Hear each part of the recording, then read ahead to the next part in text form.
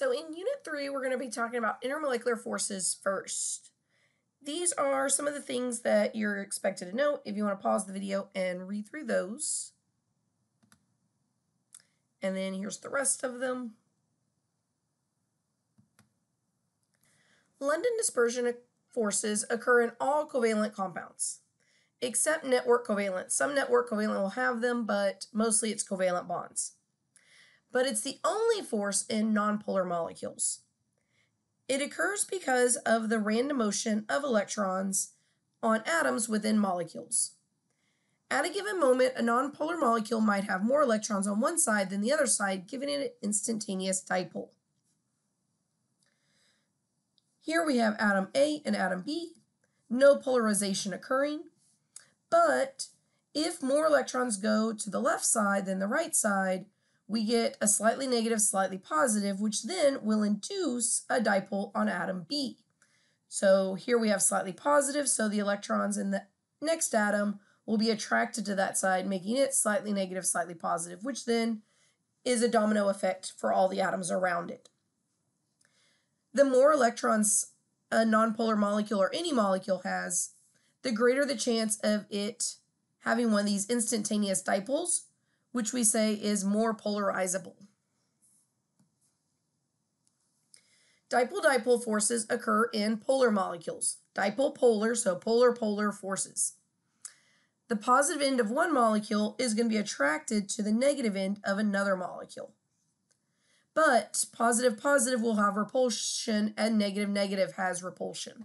So that's why they can't get super close together, because we still have that attraction-repulsion happening.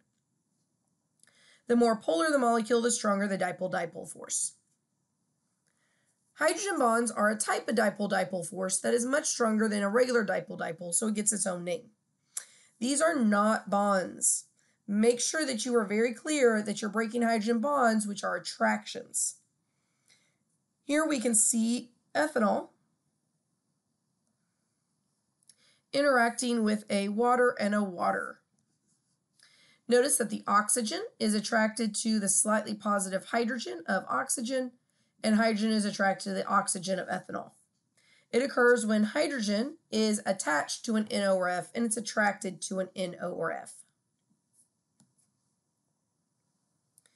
So here are our intermolecular forces. We didn't talk about all of them a second ago, but we have ion dipole, which is between a polar and a nonpolar.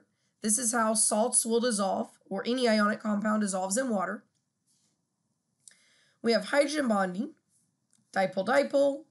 Dipole-induced dipole is between a nonpolar and polar.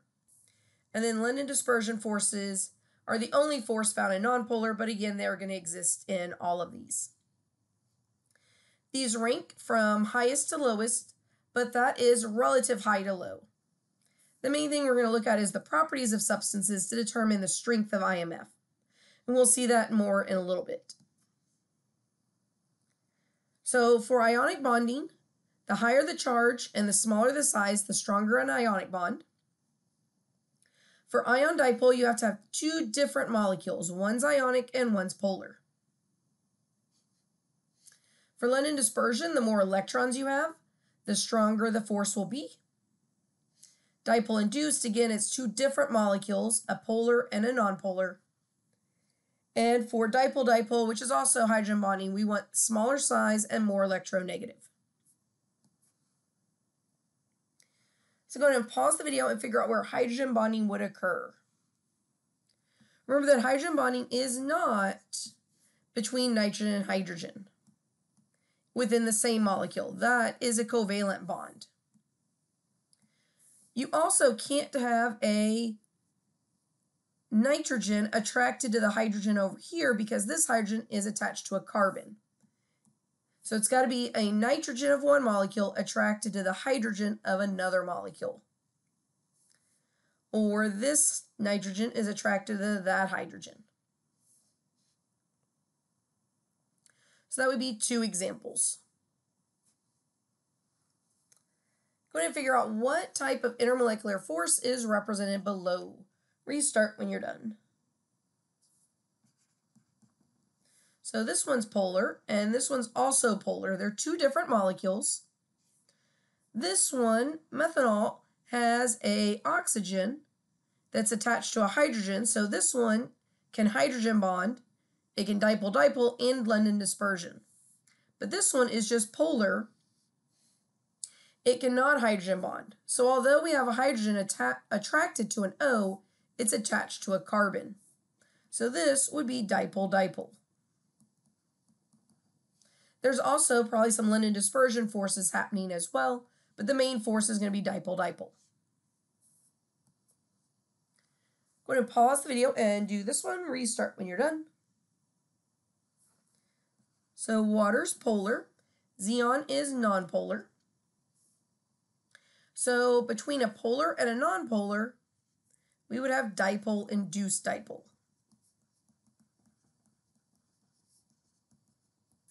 So xenon shouldn't be polar, but oxygen is slightly negative, and as it approaches xenon, it distorts the electron cloud, making it slightly polar, or inducing it to be polar.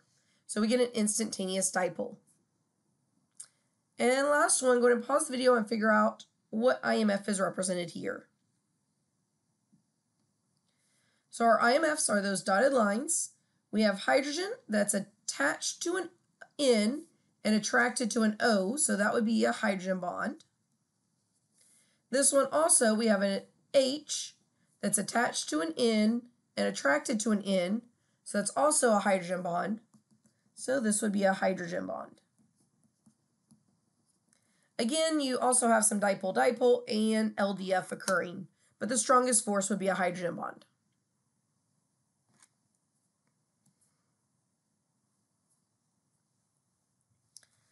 So here we have iodine solid. What would iodine liquid look like? And then what would iodine gas look like? Go ahead and pause the video and figure that out. You can show the intermolecular forces with little dashed lines like we saw in the previous pictures. So this would be iodine liquid. There are still some attractions because it's a liquid. Without attractions, it would become a solid. So we just have some space between the molecules. Iodine gas is also going to be diatomic because we're not breaking any bonds when it turns into a gas. We're just breaking these attractions. So we're no longer going to have attractions in the gas form. It's just going to be spread out and filling that container.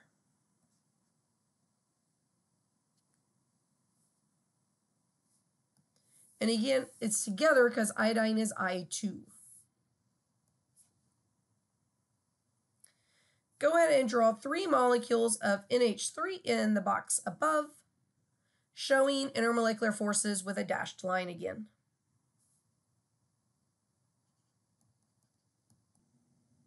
So here we have 3 ammonias, and they should have attractions between the hydrogens and the nitrogens. We're not going to have attraction between the hydrogens or between the nitrogens. So if we were to draw an aqueous solution of NH3, if we were to draw it first, the nitrogen should stay together with the hydrogen.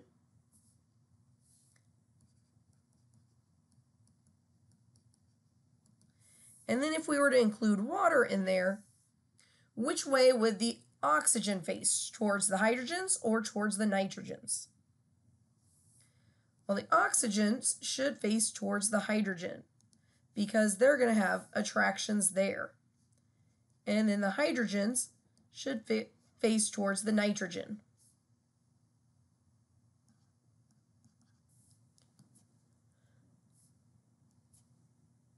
Ionic substances as a solid look like this, where we have our negative ions and our positive ions repeating. Ionic substances that dissolve in water do so because the attraction of the ions to the dipoles of the water molecules. So that's going to look like this. Notice that we have our positive sodium, and it's attracted to the negative or slightly negative oxygen. And then bromine is attracted to the slightly positive hydrogens. The water surrounds the ions, keeping the ions from going back together. So this type of IMF is what we refer to as ion dipole. We have an ion, and then we have a dipole, which is water. So here's some information about the properties of solids. Again, you may want to pause it and read through those. And then here's some more.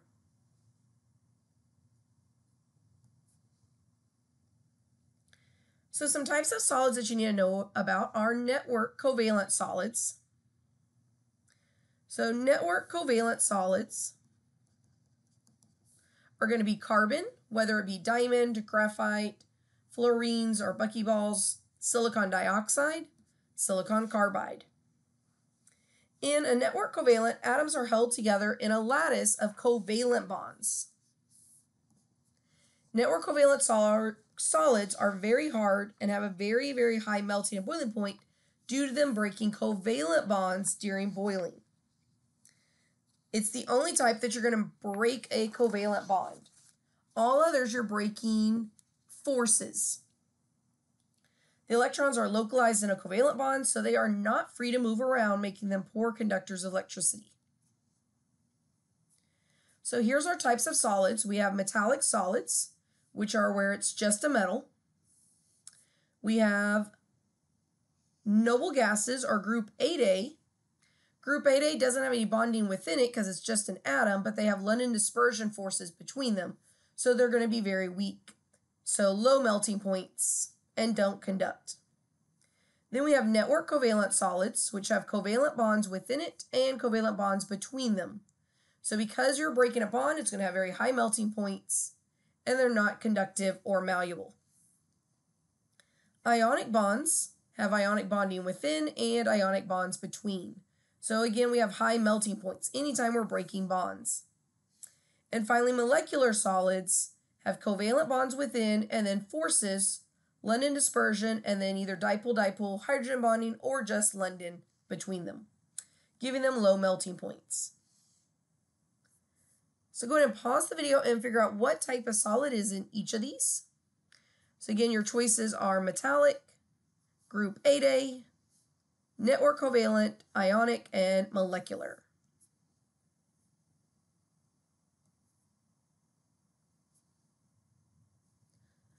So the first one is just a metal, so that's metallic. The next one starts with a non-metal, so that's molecular.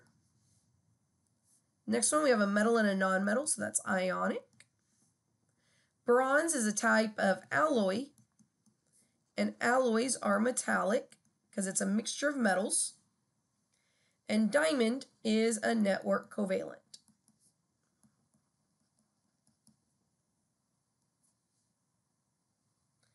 So the stronger the intermolecular force is, the higher the boiling point, the higher the capillary action, higher surface tension, higher heat of vaporization. Generally higher viscosity, but that also has to do with how complex the molecule is. The lower the vapor pressure, the lower the volatility. Volatility is how easily it turns into a gas. And if it turns into a gas easily, then it would have a high vapor pressure. So the lower the volatility, or the harder it is for it to turn into a gas, the less pressure we have due to it turning into a vapor. The higher the freezing point and higher the melting point. So the higher the IMF, higher pretty much all your properties except vapor pressure and volatility. So based on data, and again, if you're given data such as vapor pressure, boiling point, heat of vaporization, you're going to use that to determine which is the weakest IMF. You can't say London dispersion is always the weakest because it depends on how many electrons. There's lots of overlap. So go ahead and pause the video and figure this one out. Restart when you're done. So if we want weakest IMF, we want the highest vapor pressure. And the highest vapor pressure is 92, or methanol. So this one actually has the weakest IMF.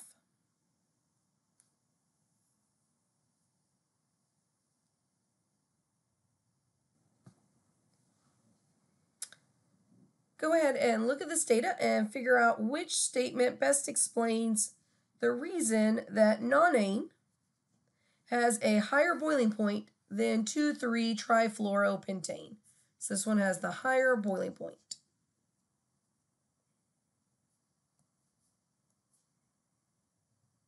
Well, A is saying that it's easier to break bonds than other bonds. We don't break bonds. The CF bond is more polar than the CH bond. Well, it is, but that would not explain why this has a higher boiling point. If anything, that would explain why this one should have the higher boiling point. The carbon chains are longer in nonane than they are in that one. Okay, and then the carbon chains are further apart in nonane. Well, if they're further apart, then that would mean it would have a lower boiling point. So C, if I have a longer carbon chain, I'm going to have more electrons, greater chance that they have one of those momentary dipoles or is polarizability. Given these properties, figure out what type of compound or element each of these unknowns are. So Z is conductive, and if it's conductive, then that means it must be metallic, because these were all solids at 25 degrees Celsius. So it's the only one that conducts as a solid. It also is insoluble in water. The one that's a liquid at room temp has the lowest melting point. So a low melting point corresponds to a molecular solid generally. And so knowing that, we know that Z is metallic, Y would not have been ionic, but it is molecular, so D is our best answer.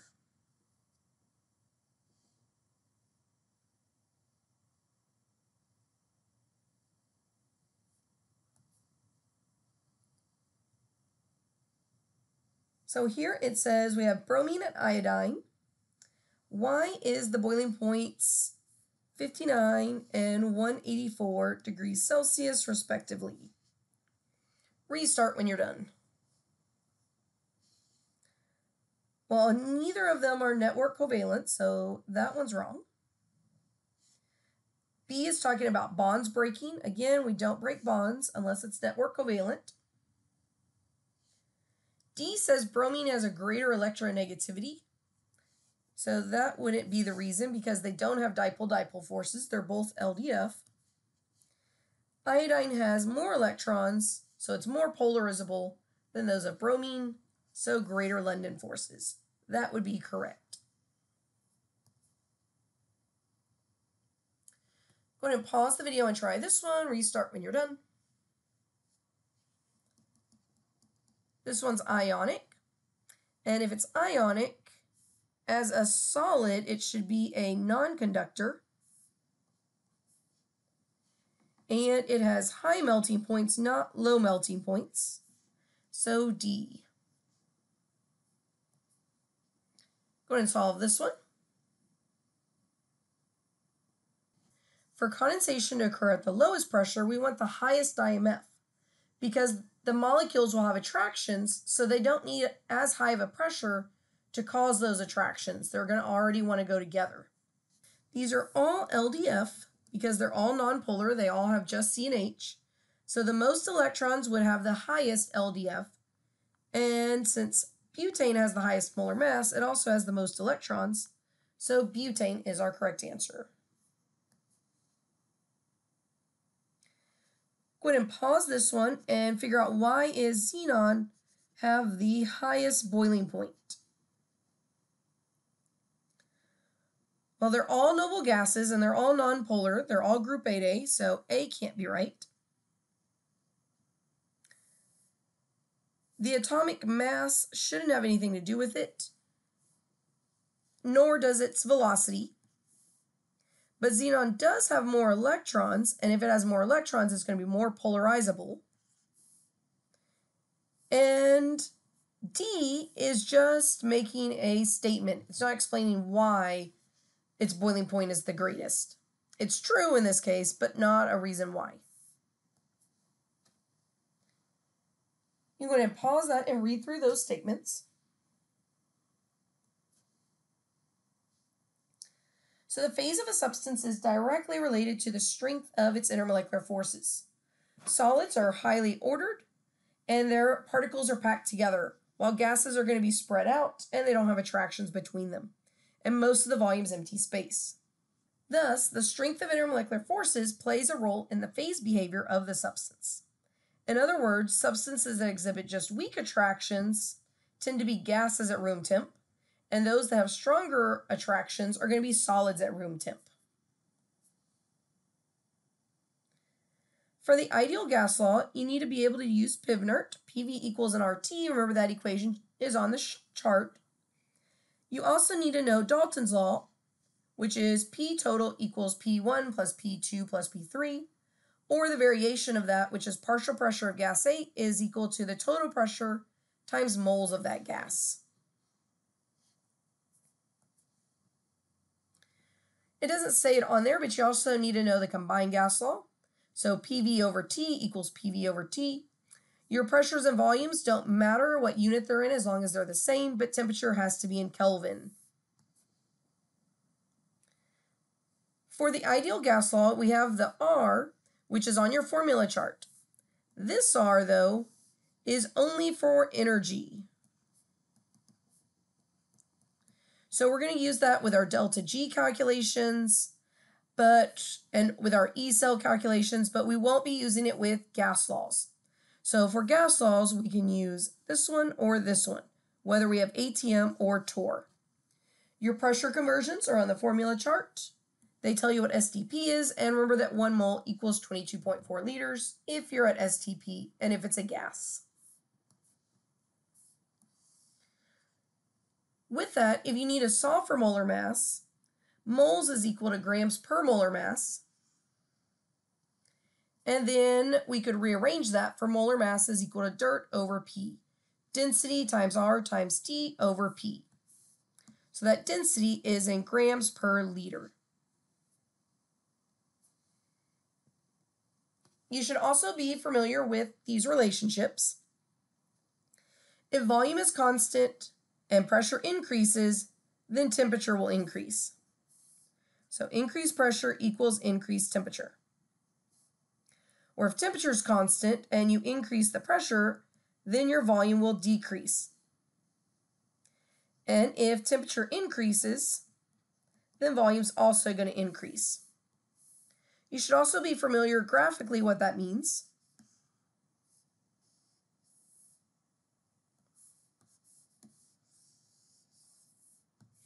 So here we have temperature. So here we have pressure and volume. Notice it's an inverse relationship. As volume goes up, pressure is going down. While if we did 1 over P times V, then it's a direct relationship because that's the inverse of pressure. Volume and temperature is a direct relationship, and pressure and temperature is a direct relationship. We've already talked about Dalton's law. You should note that the partial pressure is directly proportional to the number of moles of that gas present, and therefore the number of molecules of the gas present in the mixture. So if 25% of the gas in the mixture is helium, then the partial pressure is 25% of the total. And that's what we have in this equation.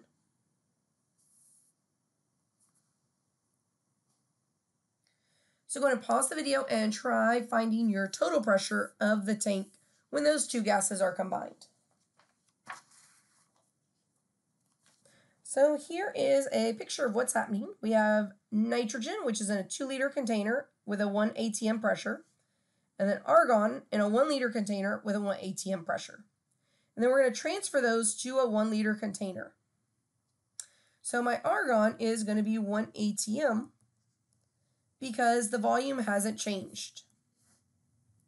But nitrogen, its volume went down, so its pressure is going to double. So it's going to be 2 atm due to nitrogen, because that's 2 liters times 1 atm, but it's going in a 1-liter container. What's its new pressure? New pressure is 2 divided by 1, or 2 atm. So to get the total pressure of the tank, I just add those up, and I get 3 atm.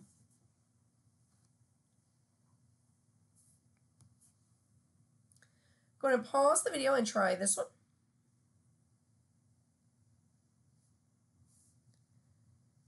So 10% is allowed to escape, but it is a rigid metal tank. So the volume of the gas won't decrease because the volume will expand to fill the container again. The pressure of the gas will decrease though because there's going to be less collisions now. We haven't changed the temperature, so the kinetic energy remains the same. And the gas remaining can't be the same because we've lost some gas. So it should be less mass than it started. So that's B. And going to solve this last one, restart when you're done.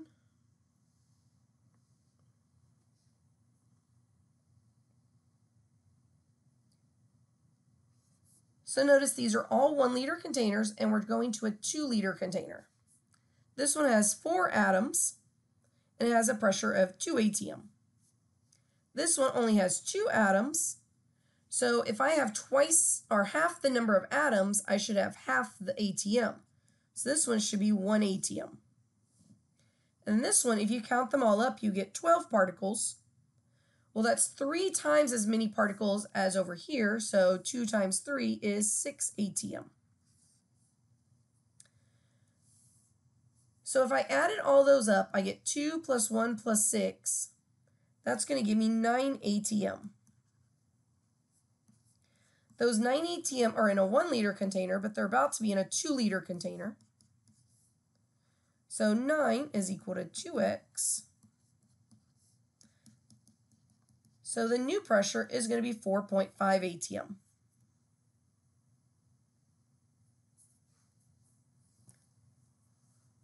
So kinetic molecular theory, you can pause this and read through it, but you basically need to know how to read up Max-Boltzmann distribution in terms of particles as well as temperature. And the Kelvin temperature of a sample is proportional to the average kinetic energy of the particles in the sample. So same temperature, same kinetic energy. So the kinetic energy of an ideal gas is directly proportional to its absolute temperature. The greater the temperature, the greater the average kinetic energy. Gas particles are in constant motion, colliding with one another and the walls of the container. Pressure is caused by the number and force of collisions of gas particles with the walls of the container. Going to answer these 5 questions, restart when you're done. The first thing that I do is write out pivnert and say, what is the same? Well, they're equal volume, they're at the same temperature, and the same pressure. So, since R is a constant, I know the moles must be the same. So A wants to know, will the molecules of A be equal to the molecules of B? So this one's true. Because we had equal moles, we must have equal molecules, because 1 mole equals 6.02 times 10 to the 23rd molecules. Well then, if I know that I have equal moles, is the molar mass of A greater than that of B? No, because I have equal moles, the substance with the greatest mass must have the greatest molar mass.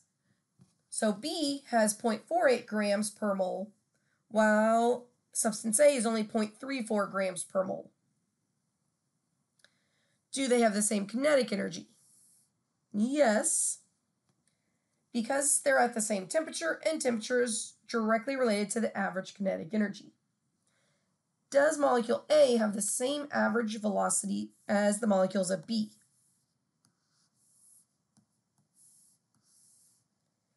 No, because they have different molar masses, gas A, which has a smaller molar mass, will have a greater average velocity than gas B. And do the molecules of A collide with the walls of the container more frequently than molecules of B? No, since they have the same pressure, they're going to have equal collisions with the walls of the container.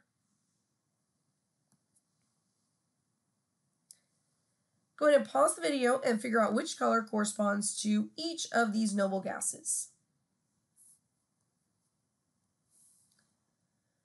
Well, this dark blue one is the one that has the greatest speed on average, which would be the lightest one, or helium.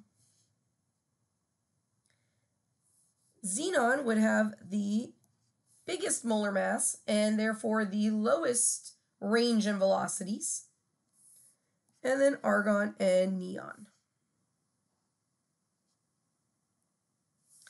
It could have also asked about temperature.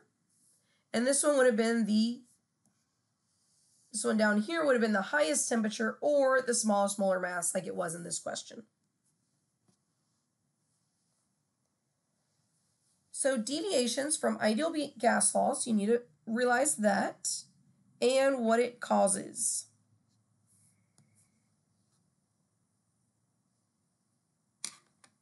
So go ahead and take a second and read through this slide. Restart when you're done reading through the slide.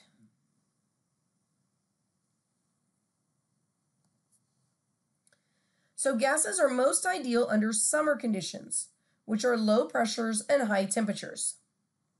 If the conditions are the same, then you have to look at the gas itself, and the most ideal is the one that has the lowest intermolecular forces, because it wouldn't form attractions as easily, and the smaller particle size, because then the volume of the gas particles is more closely to being 0.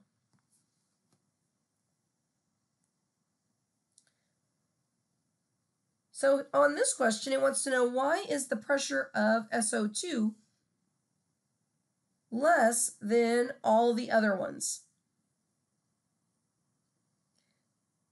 Well, it doesn't have a larger average speed. If anything, helium would have a greater average speed. Occupy a larger portion of the container volume than the other gases. All gases fill the container. Stronger intermolecular forces would cause it to have a lower pressure because there'd be less collisions, as some of the molecules have attracted and made basically one molecule versus 2 that are hitting.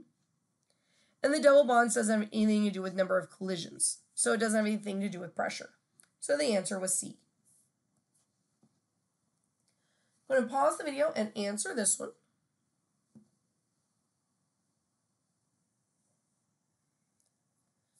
So remember, we want low pressure and high temperature. So the highest temperature is either B or D, and then lowest pressure is B, so B is our answer.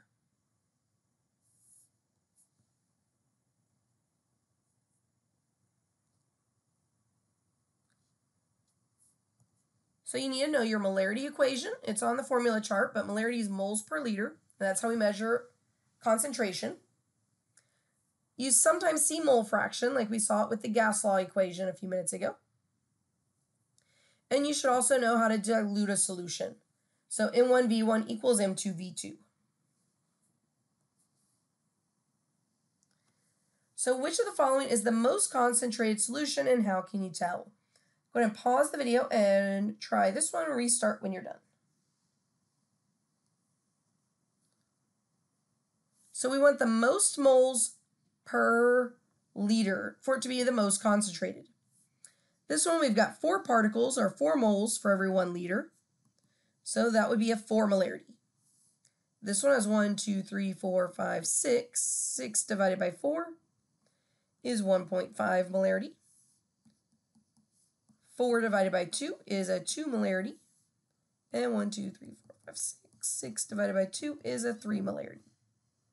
So solution A is the most concentrated.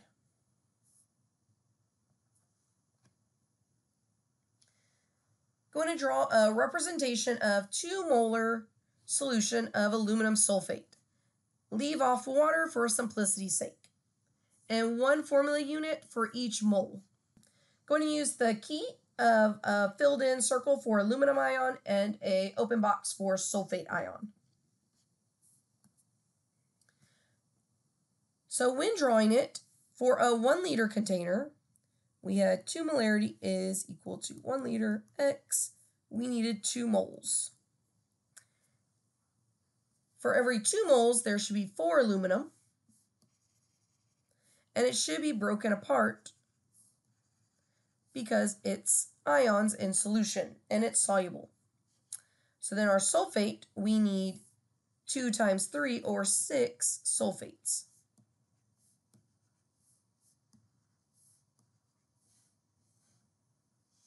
While for a half a liter, that means we need 1 mole. And if I need 1 mole, I just need 2 aluminums and 3 sulfates.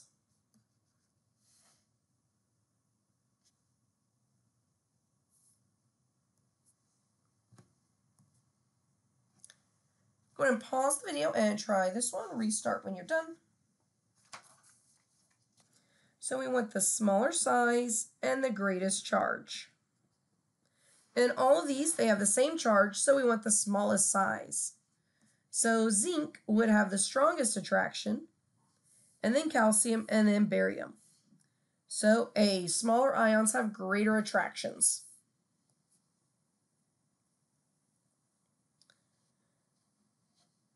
So you also need to be able to separate mixtures. You can pause the video to read through these. So there's many ways to separate a mixture. 3 ways are distillation, filtration, and chromatography.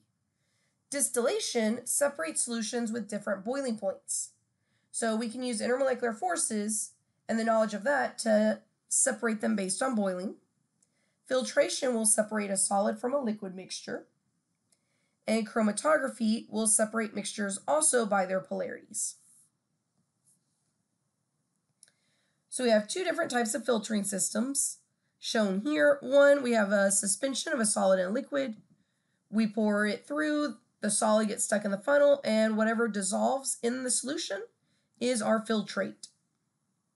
Then we can dry the filter paper and determine how much solid we recovered. If we have 2 liquids, technically we can use a separatory funnels to separate 2 liquids that are immiscible, meaning they don't mix with each other. Distillation is used to separate liquids of different boiling points, like we'd mentioned. So we heat up this liquid. The first substance that boils off is going to go up, go down, and condense into this flask over here. Once the temperature starts going up again, we know that that first substance has all been boiled off. So we would remove this flask and replace it with a new flask, collecting each of the samples as the boiling point was constant. Because remember, the boiling point will stay constant until all of that substance is boiled away. And then chromatography, we have paper chromatography shown in this right-hand side. We have water or whatever the solvent is. It could be alcohol, it could be water. And we have our ink spot or whatever our substance is to be separated. As the water or solvent goes up, that is the mobile phase. And then the stationary phase is which ones are attracted to the paper. So the substance that travels the furthest with the solvent is the most similar to the solvent. And so over here, water's polar, so this blue one would be the most polar. The yellow would be the least polar. When using paper chromatography, you do have to make sure that the water level is the same in each experiment, and that's what we refer to as the RF value, which is basically the difference from where it started to the water level. So using this chromatography picture, which 2 are most similar structures? Well, these 2 traveled roughly the same distance, so that would be the answer. Go ahead and pause it and do this one. We want the one most similar to the solvent, which is the one that traveled the furthest. So that would be B. And then pause it and solve this last one. So O is more strongly onto the stationary phase. So remember, the mobile phase is the one that is traveling. But since it stayed back, it's more strongly attracted to the stationary phase. and therefore has a smaller RF value because it traveled the least distance. So substances with similar intermolecular attractions tend to be miscible or soluble in one another, because like dissolves like. Remember that you can't just say like dissolves like. You do need to be specific on what forces are happening between the solute and solvent.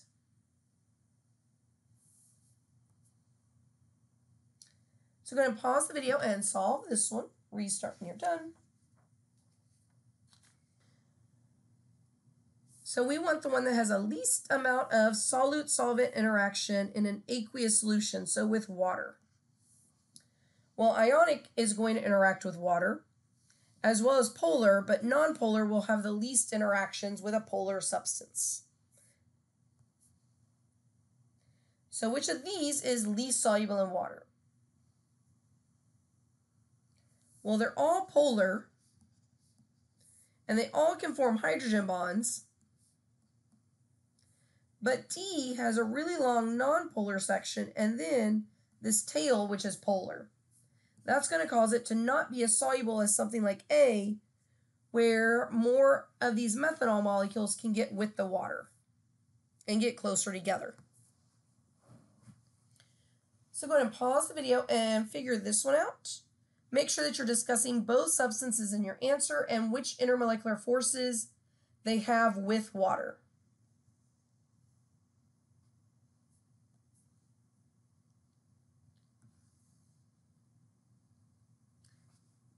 So for mine, I said that pyridine is polar, benzene is nonpolar, and water is polar.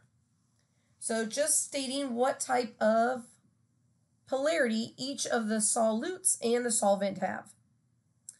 Pyridine can form hydrogen bonds and dipole attractions with water, which are stronger than the weaker dipole-induced dipole and London forces that benzene can form. Therefore, benzene will not be soluble while pyridine will be. So the main thing that you needed is to say what the polarity of each thing was, and that the interactions with pyridine and water are going to be stronger because it's polar. It can form those dipole-dipole and hydrogen bonds, which are stronger than what benzene can form.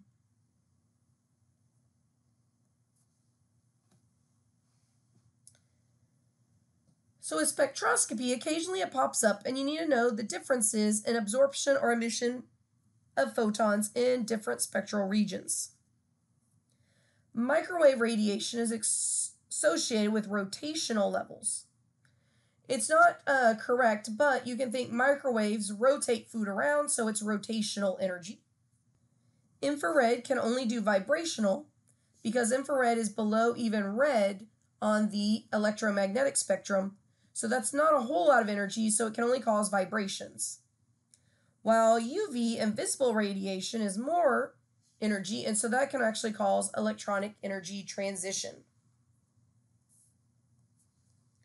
So I'm going to pause the video and figure this one out.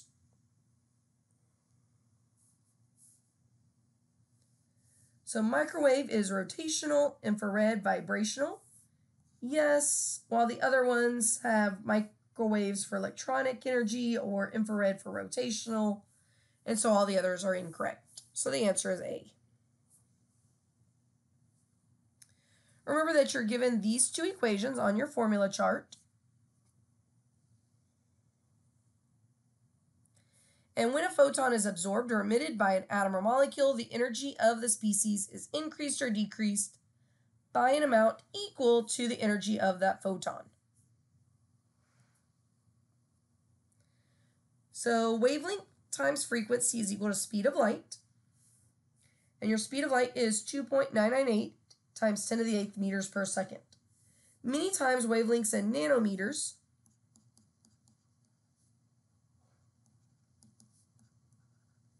Which is 1 times 10 to the negative, 1 times 10 to the 9th nanometers is 1 meter. So a line spectrum indicates the energies that are allowed for a particular element. It occurs because the energy is quantized, and so the energy goes from one step to another. So each element has particular wavelengths that it can absorb and release at. So that's a different fingerprint basically for each element, which helps us identify those elements. How these fingerprints are formed is electricity is passed through the sample, which excite the electrons. As they come back down, they release energy in these different quantas.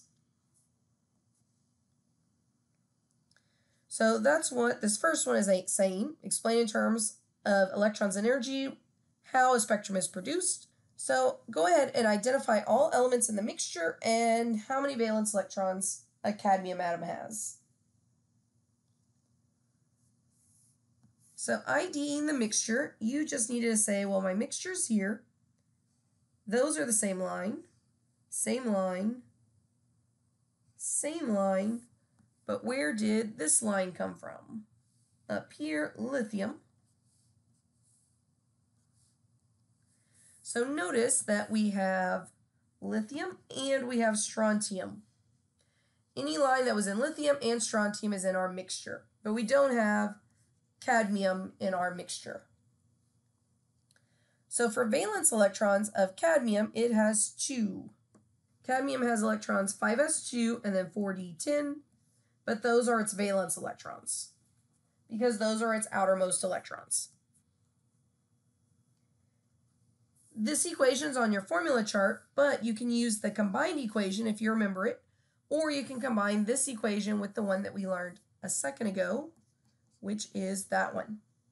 Planck's constant is on the formula chart, and it shows the relationship between energy that is absorbed or released. So as it goes to a higher energy state, it absorbs, and as it comes back down, it releases energy. So go ahead and try this past AP question. Restart when you're done. So for this first one, we were writing the electron configuration for potassium.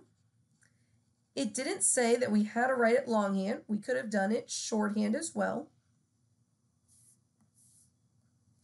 So this is the electron configuration for potassium atom, but this has a charge.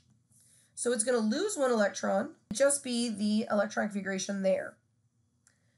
We could have also had neon, 3s2, 3p6. So for B, we have potassium's valence electron is in the 4th energy level, while sodium's valence electron is in the 3rd energy level. Since potassium's valence electron is further from the nucleus, it'll have a weaker attraction, requiring less energy to remove an electron.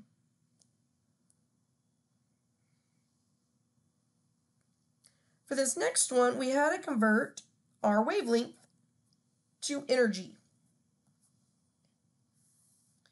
So you could have used both the equations, or you could have said,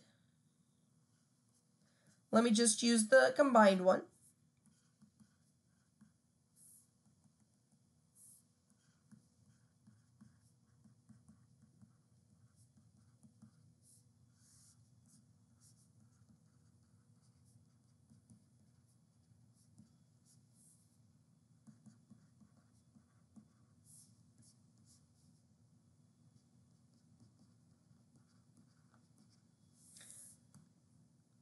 So here, all of our units cancel out, except joules, and so we get 4.7 times 10 to the negative 19th joules.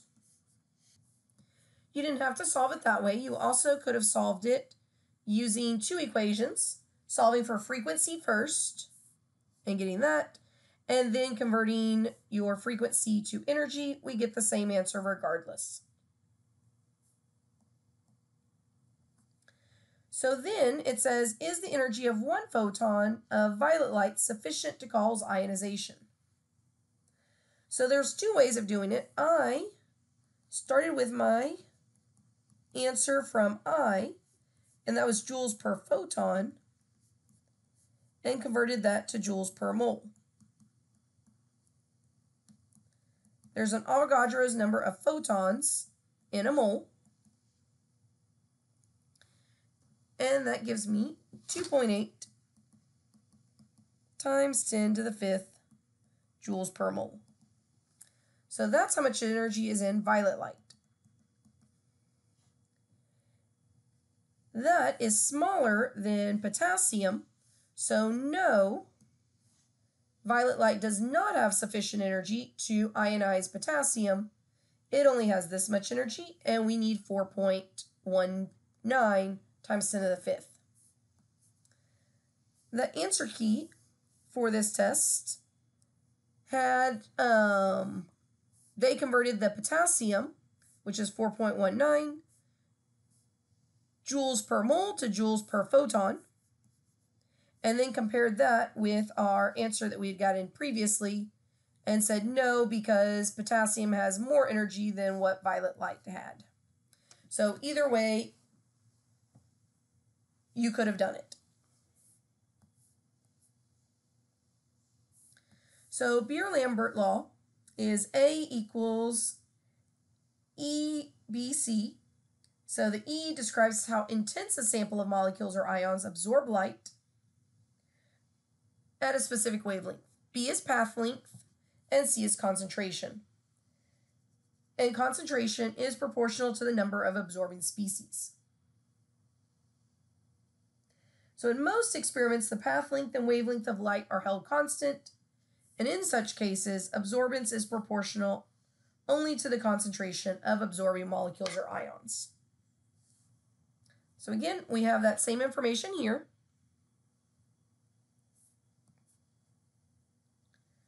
So go ahead and pause the video and try these last problems on your own. Restart when you're done.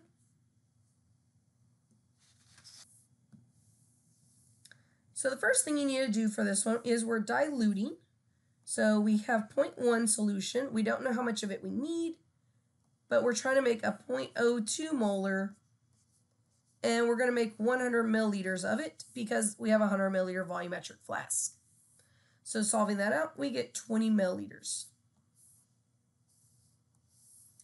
So step one is I'm going to measure 20 milliliters of a 0.1 molar cobalt-2 chloride solution using a burette into a 100 milliliter volumetric flask.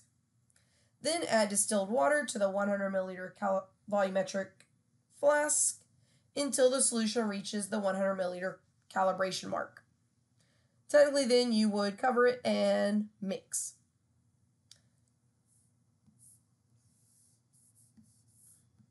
You also could have done it this way. So instead of using the burette, they said pipette 20 mils of the 0.1 cobalt-2 chloride into the 100 milliliter volumetric flask, then add enough water to reach the 100 milliliter mark on the neck of the volumetric flask. Stopper the flask and mix. Notice you got 1 point for calculating 20 mils, and then 1 point for adding enough volume to reach 100 mils, or the rest of the steps. So B says identify the optimal wavelength for the analysis. Well, we can go with percent transmission or absorbance. Most of the time it's absorbance, but either way, we want the lowest transmission or the greatest absorbance. That comes out to about 510 nanometers. On the actual test, anything from 490 to 520 was accepted. Notice it doesn't say explain, so I don't have to justify how I got that answer. So go ahead and solve these three. Restart when you're done.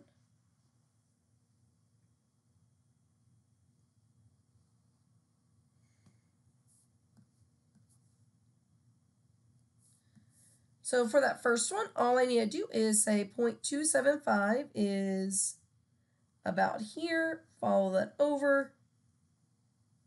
So that's about 0.050 molarity. Then D just wants to know what are the three factors that determine the amount of light that passes through the solution. Identify two of them. So really that's just asking about Beer's law. So A, B, or C. But you couldn't have just put the symbols. You did have to say what they stood for. So path length and concentration would probably be the two easiest. And again, path length of the test tube or cuvette, whatever we're using. Then we have some error analysis. It says the student handles the sample and leaves fingerprints on it. how would that have affected the calculated concentration? Well, if you have fingerprints, those fingerprints are going to stop the light from going through as much, kind of like a more concentrated colored solution would do. So the presence of fingerprints will scatter or absorb the light. Since less light will reach the detector, the solution will have a higher apparent absorbance and therefore a higher reported concentration.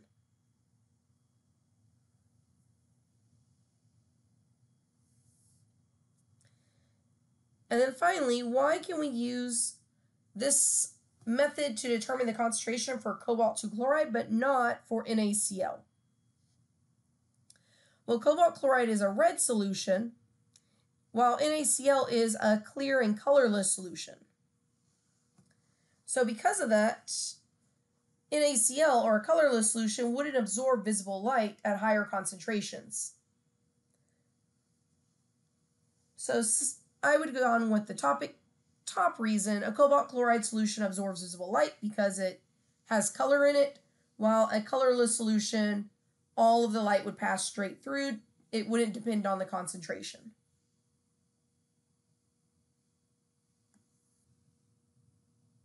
All right, going to try this last one from 2004. Restart when you're done.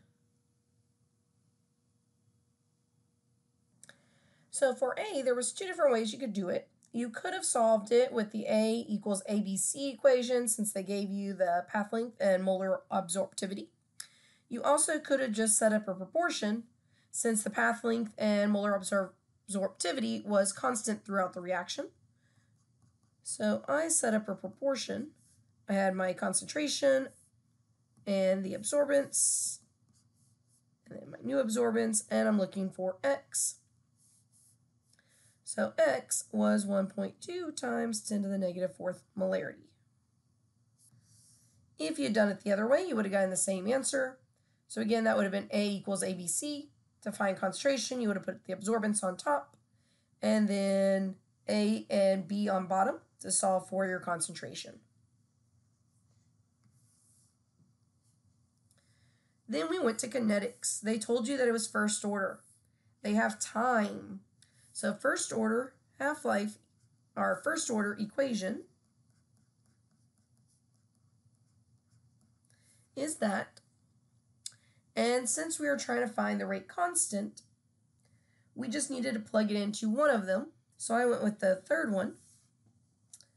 So ln of my final concentration is equal to negative K, don't know. My T is 44.2 for the equation I used, plus ln of the initial, which is what we saw for in A. Subtracting and then dividing by negative 44.2, I get K is equal to 0.031. Since it's first order, my unit should be 1 over time, and my time is in minutes. So just like most kinetic problems, you did get 1 point for the answer and 1 point for the units in this problem. So then it says, well, how much time will it take for it to drop from 0.60 to 0.075? Well, again, we're looking for time, so we're just using that same equation. But now we're going to look for time instead of K. So I know my final concentration is the 0.075 absorbance, which is 1.5 concentration. I know what my K is. I'm looking for time, and my initial concentration is still what I got in A. If I'd messed up A, I'm going to have to plug in whatever wrong answer for all of these to get credit. So again, subtracting and then dividing by negative 0.031, I get 67 minutes. So then the last one is half-life. Remember, your half-life equation is on the formula chart. So that's T1 half is equal to 0.691 over K. So I just needed to plug in whatever I got in B. And so that gave me 22 minutes.